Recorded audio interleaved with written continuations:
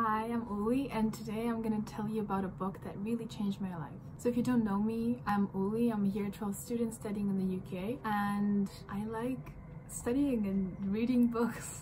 And you know, with this video, I actually wanted to do top 5 books that changed my life, and then I started thinking about which 5 books I should include, and there's just one that really stood out and the other 4 just couldn't compete, so I decided to make a video about this one. So what is the book?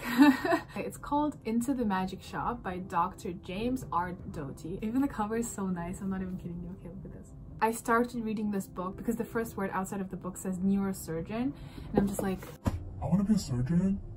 Yeah, it's like the perfect book to read. And I started reading it, and oh my god, it is such a good book. Okay, so a short synopsis, what the book is even about. So basically it's about the main character, Jim, and basically it's a summer vacation, and he is really into magic. But the thing is, his dad is an alcoholic, and he kind of beats his mom, and they have troubles with money, and it's not a really healthy family. Kids in these type of families, they always try and look for escaping the family problems, and he did it with magic. He was about 6 or 7 when the book starts, and one of his magic props broke, and he wanted to get it back. So he went to the nearby magic shop to buy a new one, and he meets a woman called Ruth, and she says, do you want me to teach you the best magic trick in the world? And he goes, what trick is it? And she goes, it's a trick that can help you get anything you want in life. He realized that it is something really important to him because he wanted all of these things, but he never thought that he could get it. And for the whole summer, basically he just starts training with Ruth, and essentially she teaches him meditation and kindness and like opening your heart. And I just think it's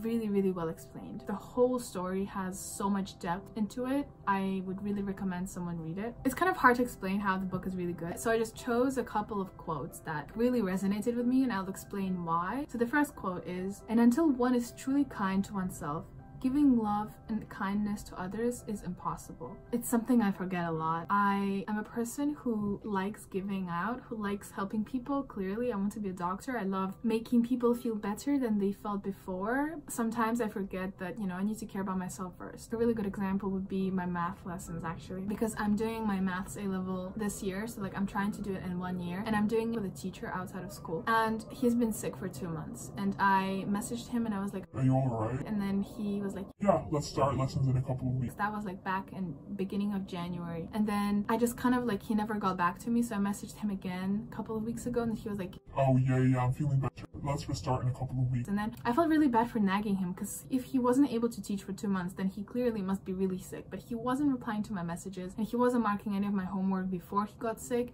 and I just had to be like, I'm trying to do my A-level this year. It's really important for me. It would be great if you could actually do the work that you have to do. Why am I putting his busyness before I'm putting my own need to get a good grade in my A-level math? The next quote is, we have to look at another person and think, they are just like me.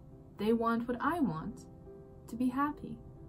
When we look at others and see ourselves, we want to connect and help. This is about empathy, which I feel really strongly about. Like, I'm a really strong empath, and I physically feel the pain of someone when they talk about it to me. Like when someone goes up to me and says, you know, I'm not feeling really well at all, or I'm so scared, or I feel so much pressure from my parents, I'm so stressed.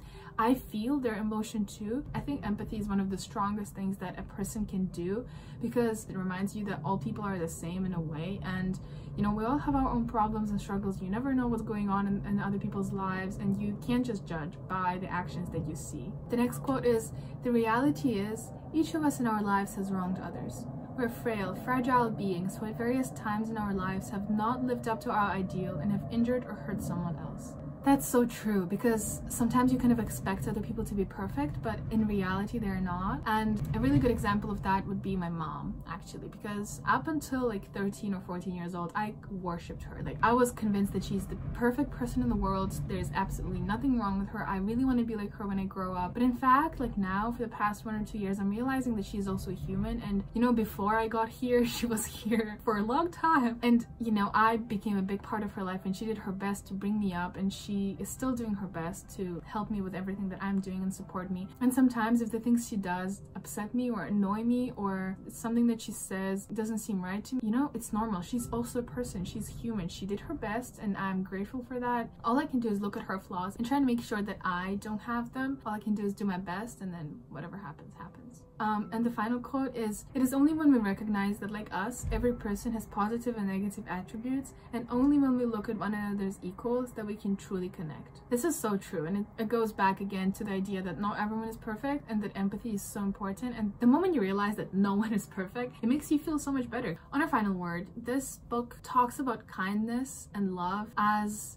the best virtue that there is, and I talked about it with one of my friends actually, and we were saying kindness and love, they're so important. And the book that I just finished reading basically said that like it's in our nature to be born aggressive and seeking conflict, and that's fair, I guess, because young kids always fight with one another and like it's normal in a way. But then that doesn't mean that we can't keep choosing empathy and kindness and love every single day. And I don't know if I look at the world with pink glasses, or I guess nothing has happened to me yet that made me so disappointed in humanity that I just refuse to believe that love is non-existent, and then that every single relationship is a business deal and love always disappears after a certain number of years. I'm not the type of person, and I really think that love exists, and the more kindness you give out, the more kindness you receive back. I guess I'm glad that I haven't had to experience something that would change my mind, and when I do, then I guess I'll rethink my ideals. But for now, I am sure that love and kindness lead the way.